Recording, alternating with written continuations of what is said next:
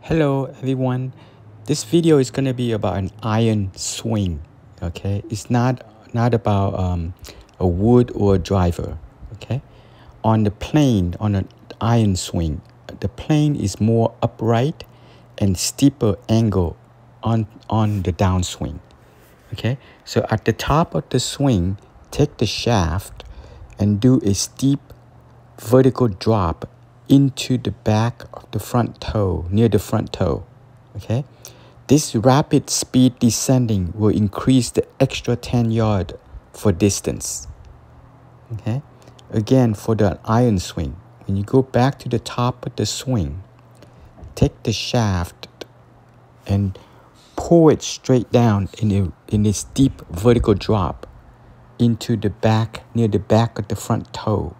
Okay, this rapid speed descending will increase the extra 10 yards for distance.